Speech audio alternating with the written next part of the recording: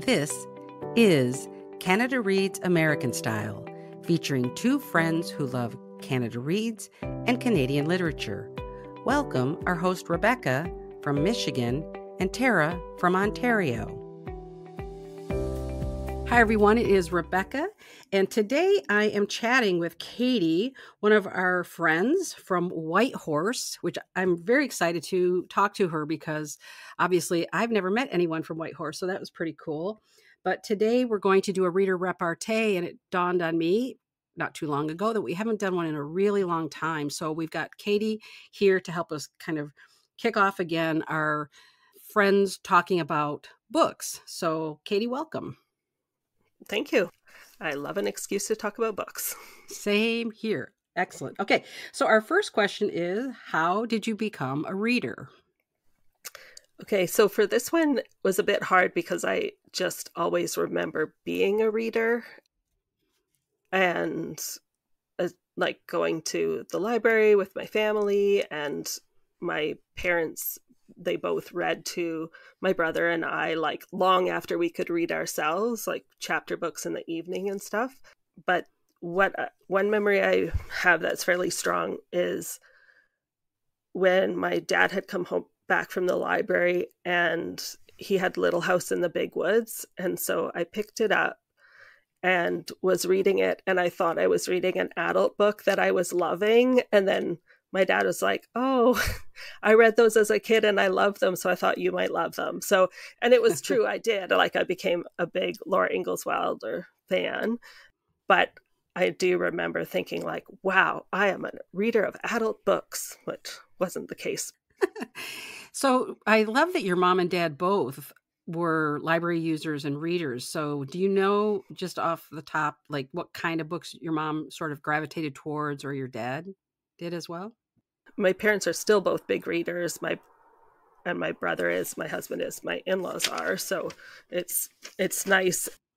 My parents generally like mysteries best, I would say, and also literary fiction as well.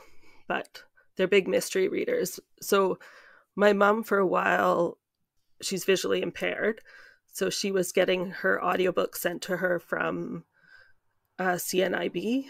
And then she would just have to read the books they chose and sent her. So like, that's a bit hard. Like, I mean, they knew what her preferences were, but now with the iPad, she gets to like read what she wants.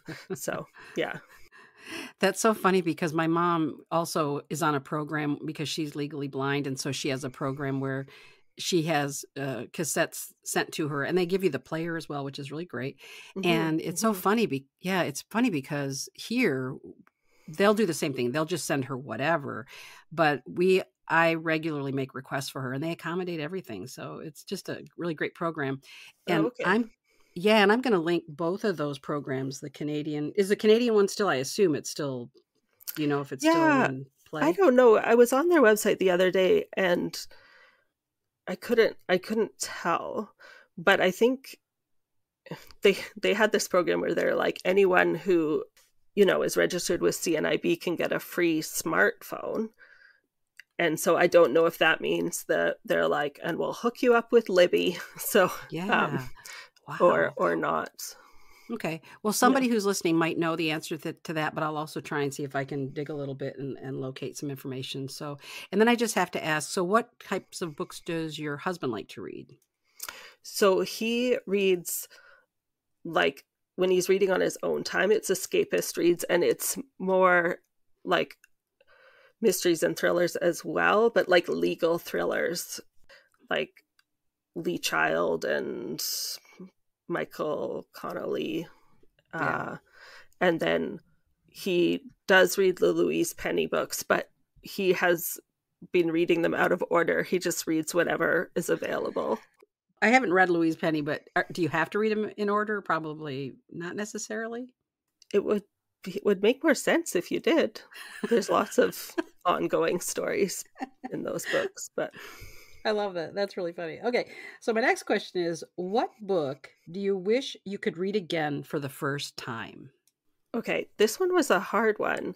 And then, but then I realized the book is On Fragile Waves by E. Lily Yu. And I'm just showing you, I have 2 copies because when I love a book, I don't ever want to, you know, give it away and not have a book left for myself. So It's a gorgeous cover. Yeah, isn't it nice? Yeah. So this book is about a refugee family from Afghanistan and their journey to Australia and their first years in Australia. And it is an excellent book. I loved the writing. E. Lily Yu is an American, and so I think she was conflicted personally about writing a book about this story, but she wasn't seeing it elsewhere, if I'm remembering correctly. So she also has like inserted herself into the story as this like American that doesn't even know which questions she should be asking, and maybe she's kind of offending people. Like it's a very self-conscious way she worked herself in. And then she had like her comments at the end were very sensitive to the subject. So the book is excellent. I love the writing, but it's heartbreaking. And there are some spots where my stomach just dropped when my heart just dropped. So it's one that I would love to read it again, but I don't want to have my heart broken again. And it would just be hard to know where it was going, some of the plot. So yeah. Wow. Okay, I'm adding that one to my list. That one sounds incredible, and I've not heard of it, so I'm going to add that for sure. Yeah, it's from Erewhon Books. So I think okay. it's just a very small publisher, which is why, like, not your fault you haven't heard of it. Yeah. And I picked it up because I'm a Patreon of Sarah Hildreth's. She has an Instagram account called Fiction Matters, and she has a newsletter and then a Patreon. And so she had picked it for one of her book clubs a year or 2 ago. Okay, yeah, we'll link to all of that as well, Sarah's account, although I'm sure a lot of people are already fans of hers, I bet. Okay, now, which author, living or dead, would you like to meet in person and why? So this one, I decided on Jane Austen, which may be a predictable choice. I've only read Pride and Prejudice, and I've only read it once, but it's my daughter's comfort read. She reads it on audio, and she's read it several times. And it's also my mom restarts Pride and Prejudice every night to fall asleep to the audiobook. So yeah. I feel like if I could have Jane Austen and my mom and my daughter, then that would go a long way as far as like a gift to them. And then this is the big thing, is we could watch some of the 1995 Pride and Prejudice and 2005 Pride and Prejudice, and then we get Jane Austen to just say which one is better. Oh, I love that. Oh my gosh. I never thought of anything like that within the question. But you're right, because we would be bringing them forward to our time period. So, okay, that's actually a brilliant answer. I love that. Wow. Way to go. Now I have to stop and think about, because I think I can't even remember how I answered it, but probably it was a more modern author. I don't remember. But now I'm going to have to redo that. I have to think about that. That's cool. I love that. Okay. My next question is, what fictional character would you like to meet and why? Okay, this one was hard because I don't get like crushes on fictional characters and such. So like first I was like, oh, Sherlock Holmes. But then I'm like, I haven't actually read any Sherlock Holmes. I just want to meet Benedict Cumberbatch. Yeah. And then I was trying to think of like series or like books I've read a lot of, but I could only think of kids' books. So I'm like, well, I could meet like Mama Bear Berenstein and get parenting advice. But then I was like, well, no, my kids are older now, so that wouldn't work. And then I was like, Clifford the Big Red Dog, because I have wished that Clifford the Big Red Dog was a real dog. But I have 3 cats, so that wouldn't work either. So then I finally settled on a serious answer, which is I would love to meet Nayeli from Into the Beautiful North by Luis Alberto Urrea. And I'm again showing you my 2 copies because I love the book so much. Yeah. And I've read this a couple times, and it is this very enchanting story about a woman, Nayeli, who is living in small town Mexico, and a lot of the men have migrated north to the US to work. And so she's like, we got to go get those men back. So her and a few of her friends, they make their way to the US, and then they gather up some men, and then they go back to Mexico. So it's just like, it's almost got a bit of a fairy tale quality, even though it's talking about serious subject. And it's certainly, there are parts in here that are very serious, but just the way Urrea writes about it all is just wonderful. And then I just loved Nayeli as just a go-getter. So, and she's definitely a character that's lived on in my mind. Like, I'd be like, yeah, it would be good because, she's probably about 35 now, and it would be good to see how things are going back in Mexico. So yeah, it's like I want to catch up with her.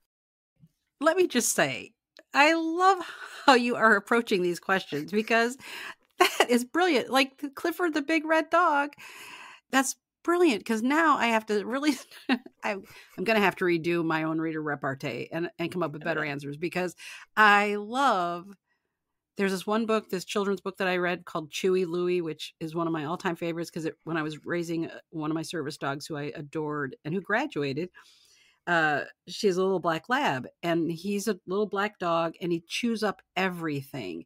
And I love that book so much. I would want to see Chewy Louie. Oh my gosh. Yeah. That's great. I love your answers. Oh my God. Okay. Well, I found these questions hard, so I have given them a lot of thought. So yeah, no, you've done a great job because I guess for me, I think fast, I talk fast. So for me, when I heard the question, I was like, boom, boom, boom, just had my answers. But I think Tara and I should redo ours because it's been a couple of years. So we probably should redo it and then see what our answers might be. And I'll do what you did, which is put a lot more thought into it. So because you have to know what you're going to talk about. Like you can't just talk about the weather. Yeah. I mean, you can start with the weather, but. And also this book In the Beautiful North, I'm going to look at that one because I've not heard of that one either. So I definitely want to check into that one. And he has written a lot, and he has written serious books about life on the border. Oh, that would be good. But this is his lighter book. Okay, thank you. I'm definitely going to look into that one as well. Thanks for adding to my TBR. That's what I needed. Yeah. So, you're welcome. Okay.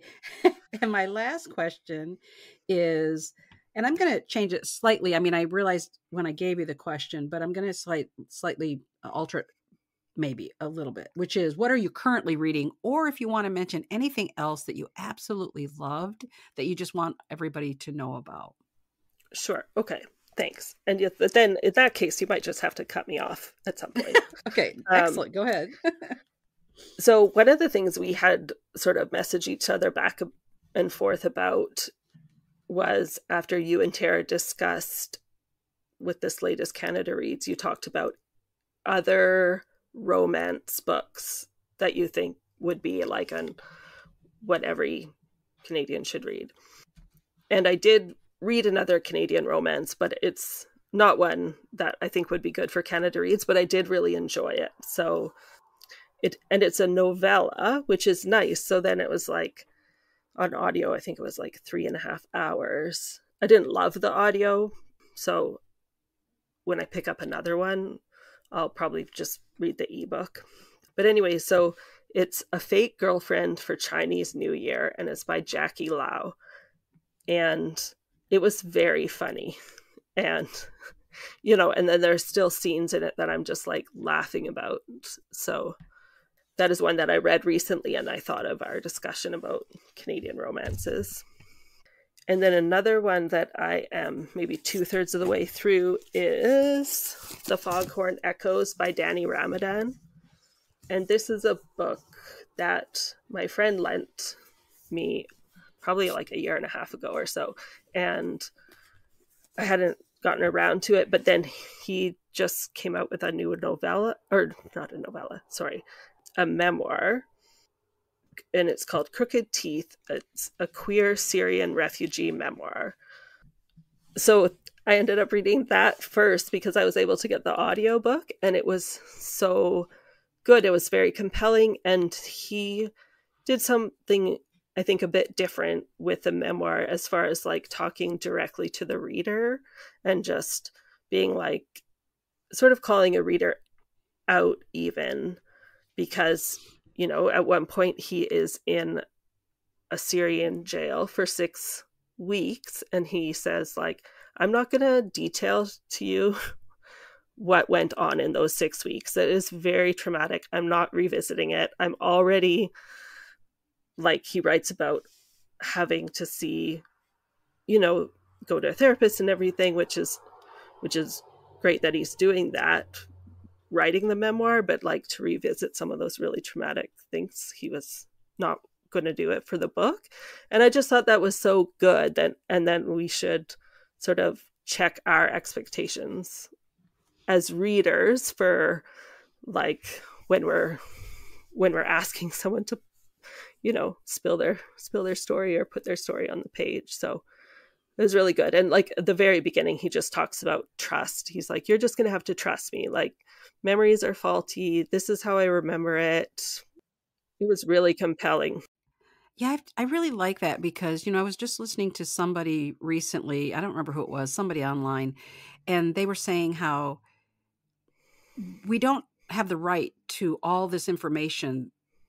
So if somebody says Yeah. something online and people say, well, what? Oh, I know, somebody's child passed away. And they wrote I don't remember who it was now, but she wrote a thing about unless you're my family or a close friend who already know, it's none of your business. And I thought, you know, I love that. I think we have this weird expectation now with social media because so many people put so much out there that we have a right to people's privacy and we Yeah. don't. So I Yeah. love this. I'm gonna have to look at this memoir as well.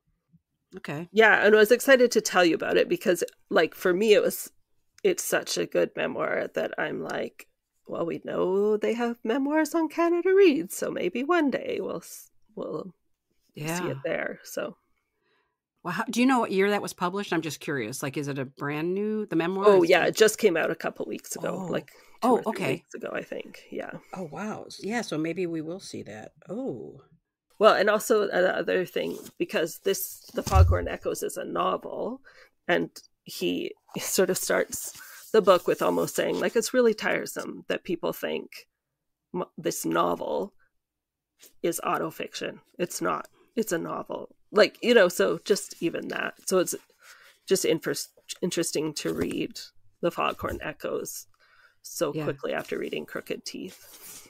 Yeah. And I'm kind of guilty of that. I often will read somebody's fiction and sort of feel like they're telling us their story. Now, truthfully, some authors do that. Mm-hmm, And mm-hmm. then some authors don't. But I sometimes Yeah. have to remind myself that they're not just telling a fictional account of exactly what happened to them. So I'm guilty of that sometimes. Oh yeah, especially when they can write such a vivid story. You think, wow, you must have been there. So. Exactly. And let me mention, I was going to jump in and I forgot. The romance one, the fake girlfriend one, that sounds really interesting. And the fact that it's a novella might be the perfect solution for me in reading romance because again, because they tend to be pretty formulaic, and that's part of my issue. Like I said, I read one that was like 350 pages and I was like, oh my Lord, like I get where we're going. And now I've got to slog through another 200 pages. So I kind of like the idea that this is a novella. So I'm going to look at that one as well. So yeah. I also really like that it was a novella because any romance I read, I generally think that was too long. Okay. But this one was I'm glad somebody agrees with me. Okay, good. Yeah. And I do like romance. It's just yeah, that you get more than you need. Yep, that's how I feel. Okay. Anything else? Yeah. So This is the one I started yesterday, The Philistine by Leila Marshy. And this one I heard about because I watch some booktubers on YouTube, and one is Sean Breeze Books. He used to go by Sean the Book Maniac, and now he's Sean Breeze Books. And he was talking to the author Christopher DiRadio, I want to say his name is. And he was talking about this book, The Philistine. And so it sounded really good. And so far it has been. I'm only about 50 pages in. But it's about a woman who's grown up in Montreal. Her mom, I think, is Scottish or Irish ancestry, and her dad is Palestinian. He had moved from Palestine to Egypt and then to Canada in the book. And basically her dad has gone back to Egypt like 15 years ago, and in the past like year or so she hasn't really heard much from him, so she has now gone to Egypt to sort of track him down. And it's the year is 1987, which is like always, I think, something authors have to do now. They have to set it before cell phones, before email. Oh yeah. Yeah. Exactly. She has found her father already, so it will be interesting to see now what happens next, because I'm not sure. But she's also met a woman that she really got along with the first time she met her, so it will be interesting to see where that goes too. Everything you're reading is pretty amazing, so I'm assuming that it sounds like, do you watch a lot of YouTubers? Are you following a lot of podcasts? Like, it sounds like you're getting a wide variety of books from kind of all over, right? Yeah. Less podcasts than I used to, because it was hard not to just get excited about every new book, but I still do listen to some podcasts. And then I watch about 4 booktubers regularly, I would say. Okay, that's great. I mean, I don't really watch the YouTube channels as much as that I listen to podcasts, but I totally kind of get that too, that sometimes it's a little bit overwhelming with new books being thrown at you all the time, and I can't manage that. It's too overstimulating right, for me yeah. as well. So, but now my next question, which again wasn't a planned question, but I'm just curious, do you, and you're free not to speak of it because I don't ever mean this in a judgmental way, but do you have like a big TBR, a physical TBR? I mean, I think we all have lists of books that we want to read, but do you have a large physical TBR? Yeah, I do. So I'm always impressed that you don't. Like, you've mentioned that a few times. You're so good. I know. Oh, So it's ridiculous. I like a deal. So I like to get books from the used bookstores or thrift stores. Like, so I do have maybe 400 books that I haven't read. Like, it's considerable. But then so many of them I got for not full price. So it's really hard for me not to pick those up. And then I tend to just give away the books that I've read. Like, I do keep quite a few. I mean, I just showed you ones I have 2 copies of, but anything that I don't think I'll read again, obviously I get rid of. But even if it wasn't a hard book to track down, I'll just give it away. Like, I have a little free library that my dad built for me last summer, and so it's been nice to put books in there. That's fantastic. Yeah, I'm hoping to, now that I'm woodworking, I want to build my own little free library. But I said, not only will it be a little free library, it's going to be a little free stick library. So dogs walking by. Nice. Yeah. And then I thought, well, sticks or toys. I might put like little dog toys in there because I have a lot of people walk by with their dogs. And I thought that'd be really fun to, since I don't have a dog, be fun that a dog picked up a toy on their way past. So yeah, we'll see. You know, the funny thing about TBRs, I think I feel like people make a lot of judgments about how big or not Mhm. small, because probably very few besides me have small ones, but how big people's TBRs are. But, I really do love this idea. I was telling a friend who has a large one, and I said, I would just look at it like it's your own personal public library. And when I worked in a public libraries all those years, I didn't read every single book in the public library, but it made me happy to look at all the books when I walked by every day. It made me feel really good that other people might be enjoying them. So I just feel like everybody should just say it's my personal public Yeah. library or Yeah. non-public library, Yeah. private library, whatever. And it's Yeah. okay. It's okay to look at books that you may never actually read. And I've also tried to not get too caught up in that sunk cost fallacy or whatever. And I have gotten rid of books that I haven't read. I'm like, I got this book for $6. I don't need to give it now 12 hours of my time if I'm not interested in it anymore. So, But that's why I don't Yeah. buy them, because I'm such a mood reader. Yeah, that's what happens is I'll buy it and then I'll look at it and I go, I really don't want to read this now. And I've maybe paid full price. So that's one of my things. That's why I don't do it. But even then I thought, well, I don't even feel bad because it just means I bought a copy for somebody who's going to enjoy it and they paid something and they supported their library to get it and everything. So I think we all should just be happy about what we're doing, and Yes. there's no judgment about our hobby and our passion. Yeah, and people who are buying a lot of books full price, that's great. We need the publishing industry to continue to be supportive. So supported. Absolutely. Yeah. I agree. Okay, are there any other books you want to chat about, or is that pretty much it? You gave us some great titles. Yeah, I guess I'll just show you another one quickly. It's called The Book of Ramallah, and it's a Syrian short fiction. And these are put out by Comma Press. And so I'm just showing you because it relates to our conversation. So it is a collection of, I guess, maybe 10 authors or so that have written a short story about the city. And then if I like the story, then I'm looking up the author and I'm seeing what books they've written. And, so it's it's a little to-read list builder, this book, even though it's short. It takes you down the rabbit hole, and I love those kind. Yeah, I totally agree. Oh my gosh, everything you've talked about is I'm adding it to my list. I'm going to go look them all up and add them to my TBR. So thanks a lot.